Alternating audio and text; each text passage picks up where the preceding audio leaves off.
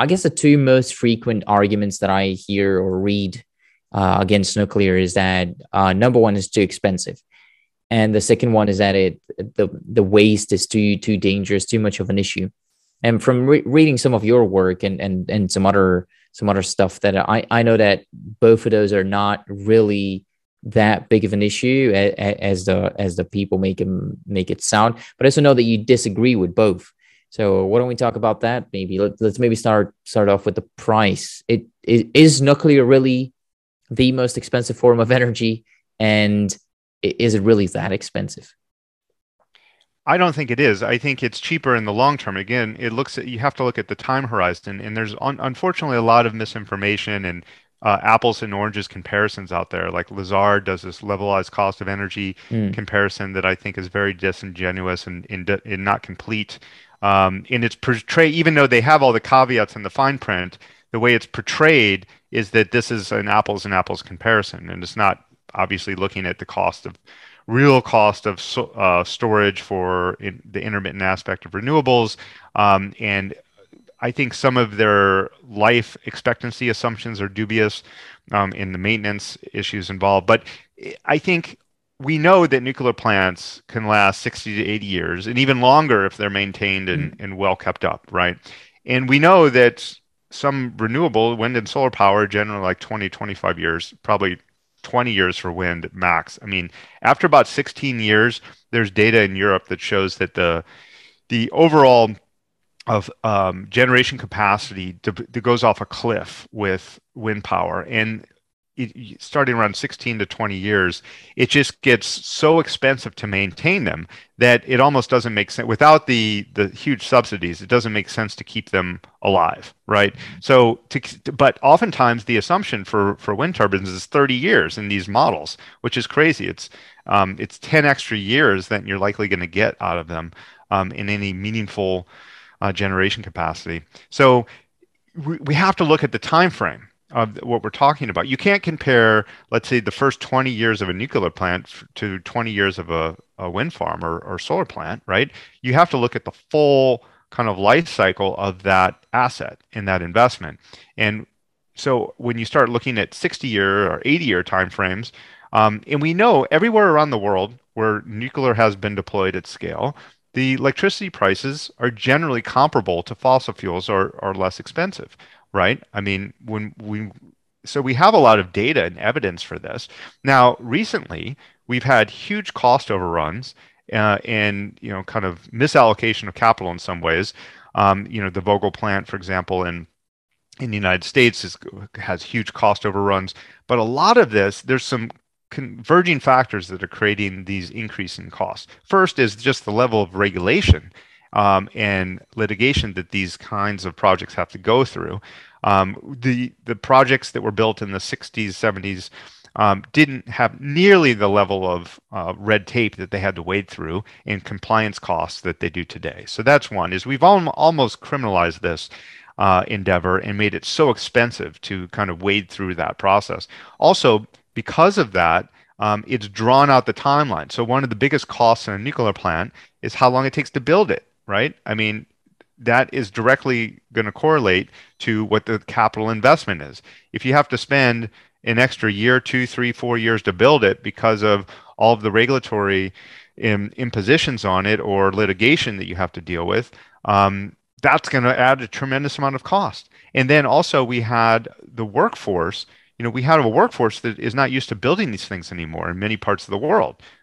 It's not true in certain countries, but like in the US, as an example, we haven't really built nuclear plants in decades. So we don't have a robust trained workforce that has the expertise and knowledge to build these things efficiently and effectively. Like when you're banging these out, it's like anything. If you're going to do it month after month, year after year, and you have a whole team of people that are trained up and used to doing it, obviously you're going to build something much more efficiently with a lot fewer errors and issues than a team that's just starting to has to learn on the job. So it's not like there's one answer to this. There's multiple converging trends that are unfortunately leading to higher capital costs for some of these newer nuclear plants, but mm, there's no reason it has to be.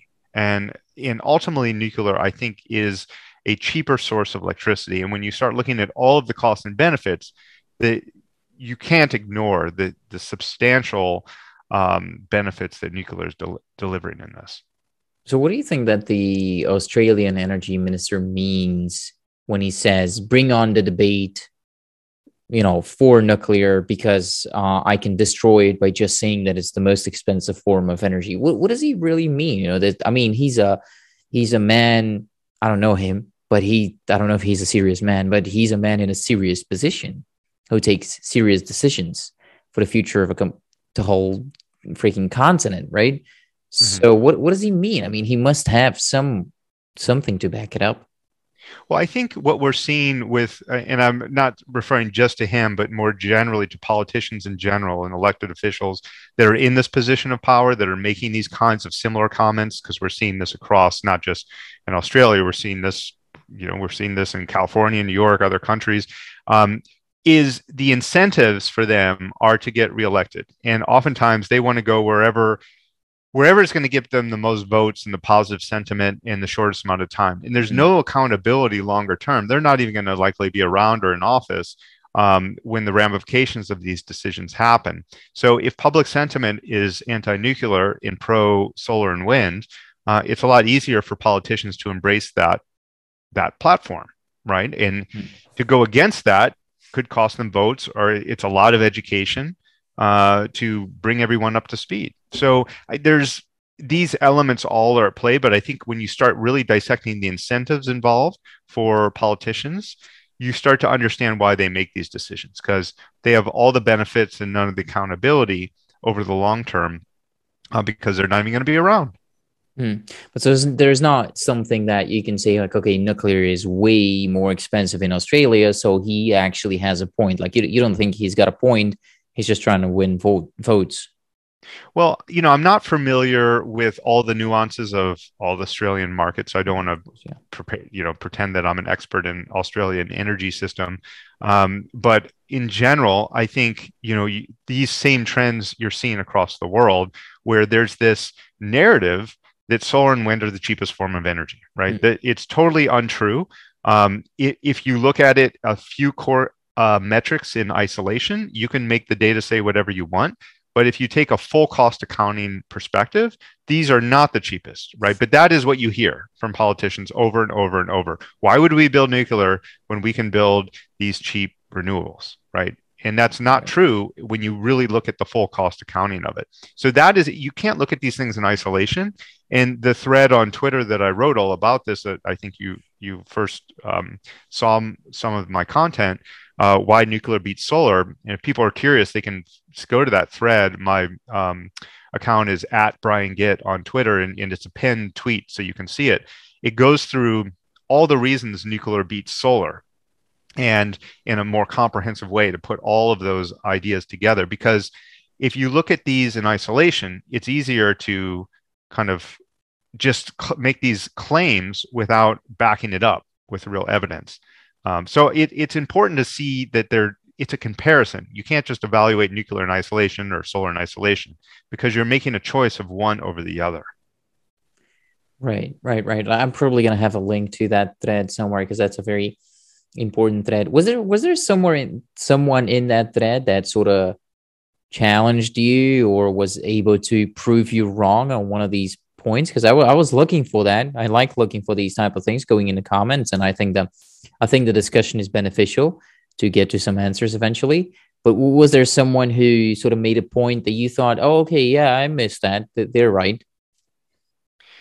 Let's see. I mean, I certainly am not right about everything all the time. I've made many errors in my past, and I'm not saying that everything is flawless, but I think I spent a lot of time trying to have well-researched each one of these points and provided references and citations for them. There was nothing that stood out that was surprising to me. I basically heard the same arguments over and over and over and over again. And some of these just are outdated arguments around waste, right? People constantly talk about, what do you do with the nuclear waste? I don't even see nuclear waste as a huge problem. I think it's a solvable problem. Yes, we need to have safe way to contain nuclear waste. There's no doubt about it, obviously. But it's safely contained today. Now, we don't have necessarily the perfect ideal long-term solution in all cases, but we know that majority of the energy is still in that fuel. And I'm actually bullish on us being able to recycle a lot of that fuel in the future using these fast reactors similar to Oklo and other new emerging technologies. So I don't actually see the waste as a big problem. I think it's going to actually be something for us to mine energy in the future out of. But it certainly doesn't pose any significant health risk to the surrounding area, to the civilization. So that's one that just people hammer over and over. But it's just they don't understand that the scale of this is so small. Like all of the nuclear waste generated for 60 years of operation, commercial operation in the United States, and we have 20% of our energy is coming from nuclear power. So they're not talking about a teeny percentage, can fit on a single football field stacked like 10 yards high. So what are we talking about? I mean, that's not a lot of waste to deal with. And we can certainly safely isolate that and contain it. We store it in steel-lined concrete casks. It doesn't pose any harmful effect to anyone if it's isolated like that. I saw a So, video of they ran a train through one of those caskets or something like that.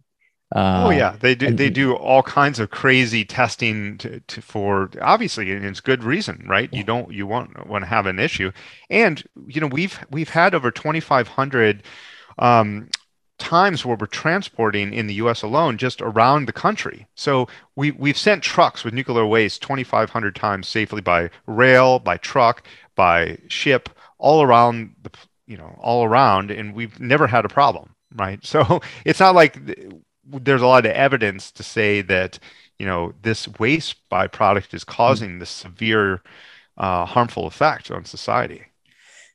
I like to believe that I mean, I guess it could potentially, and anything could happen. But I like to believe that we're going to figure out exactly how to use that waste to our waste, quote unquote, to our benefit before it actually gets harmful to society. But there's sort of this mentality behind it that, oh, it's too dangerous. So let's just instead ignore it. Let's just not do anything about it because we don't know how to handle it. Instead of being like, okay, we have this amazing source of energy that makes a whole lot of sense if we just put more effort into it. If we put more effort into figuring out, and then more effort and dollars into R&D as to how do we deal with that waste? How do we make it useful? Not only store it safely, which we are doing right now, but how do we make it useful? And sort of that mentality that irritates me at times that doesn't really make sense. So. Agreed. Yeah. I mean, I think about in general, one of the biggest investments of time and energy on the global stage has been around climate change over the last 30 plus years. All of these conferences, um, really since the early 90s, the world has been convening and deploying resources and putting forward all of these recommendations. And when I think about what have they achieved, in over 3 decades of effort, what have they achieved? And ultimately, we're generating a lot more CO2 emissions. If anything, we're going back to coal. A lot of their recommendations have not worked. You got to be honest when things are working or they're not working. It's clearly not working. Imagine if we took all of that time, all that energy, all of that collective brain power at the global level, and just had put it into building nuclear power plants and dealing with the waste. Instead of that, we would have basically solved this problem by now, right? Exactly. I Yeah. mean, we wouldn't have this concern over climate risk if we would have invested that level of time and effort um, into advancing nuclear. Exactly. Yeah, that's exactly what I was sort of referring to. And I tried looking for pushback in the comments, and I did come across some pushback. That some of it made me laugh. Like when people would say, people basically said that nuclear is there's less security to it, and it's less reliable than solar. And some of these things are kind of obvious. That you take Germany as an example, that immediately makes that go away. But one of them, though, one of the pushbacks was that nuclear only looks reliable, and your calculations only made sense because of survivorship bias, and that, you know, it looks cost effective in the long term and even profitable in the long term because of that survivorship bias. Because I guess the person said that a lot of the reactors had to shut down or something like that, like in the 70s, and they never made it in those calculations. Like, is that true? Well, I think we have to look country by country here. It's hard to make general blanket statements, but for example, in the United States, there's no doubt that the reactors have gotten way more efficient over time. We're now up to about 93% overall capacity factors of the whole Right. fleet of nuclear reactors, and they were way less earlier on. So now France, is an example, is having some problems now with the maintenance of an aged old fleet. And the problem was, if they would have continued to invest in this infrastructure, in these assets, they wouldn't be suffering this challenge right now. But they also, even though France probably more than any country in the world put more investment and energy into building this robust foundational nuclear infrastructure, they deferred the maintenance and they kicked the can down the road, and they thought, oh, we're going to be divesting some from this and we're going to go more towards renewables, and so maybe we shouldn't invest in continue our level of investment in these plants. And now it's the chickens are coming home to roost. You're starting to see you can't just expect things to work flawlessly without maintaining them and reinvesting in them, right? And so we're starting to see their capacity factors drop, plants go offline. It's not because inherent of the technology, but you got to maintain these things adequately. So I think you got to look country by country and situation by situation, but inherently, you got to reinvest. Exactly. Exactly. It makes a lot of sense. I'm again going to refer anybody who's watching this to that thread that you wrote on Twitter. It was really good. I like the fact that you always you would post a link, and a lot of the someone made me laugh. So like people would make claims but without mentioning their sources, and someone said like source double dot trust me, bro. Like, you know, that's my source. Just trust me. And but you mentioned your sources. I like that about you. That's why I wanted to invite you, because I knew that you were a reasonable man. And this has been a great discussion. I went through all the topics that I wanted to talk about. Is there something that you wanted to talk about that I failed to bring up? No, I think we covered a lot of ground, and I really appreciate the opportunity to come on. You know, if people are interested in kind of further delving into these different ideas, I do write on my website more long form articles in addition to Twitter, and that's at briangitt.com. So if people want to kind of delve into more articles and background on this stuff, and obviously they can follow me on Twitter at briangitt, is where I'm very active every day trying to get engaged in these similar types of discussions, and I try to share everything I'm learning in real time. So, you know, I spend a lot of time every day reading and connecting with folks in the industry, and I try to share any news and information I can on a daily basis. So those are like the two best places to continue to stay connected. Great. Do you offer some type of a paid subscription service or something along those lines? No, not at this time. Everything's free. Okay, cool. Yeah. Did you think you're ever going to do that, by the way? Just a side Yeah, I'm note. not sure. I'm not sure. I'm still, I think content in general, I don't want to make any blanket statements forever because I could change my mind. But my general feeling is that these ideas need to spread far and wide, and that I don't want to put up paywalls around kind of the core ideas that I'm wanting to have a positive impact in the world. I think there's other potential ways to make money. We all need to make a living, obviously. But ideally, I'd like to. Anyways, we had a brief interruption, but you were saying that you believe that these things should remain free, and I absolutely agree with that. I mean, that's a noble cause. So it's yeah, I'll be following you, and I encourage people watching this to go ahead and do the same. I think you have a lot of value to deliver, and well, thank you for investing your valuable time in me. Thank you. Really appreciate the opportunity to chat, and look forward to doing it again, hopefully soon. Oh, absolutely. Well, thank you for, yeah, I was gonna say that if you liked it, I'd be happy to have you back. So yeah, thanks again. Thank you.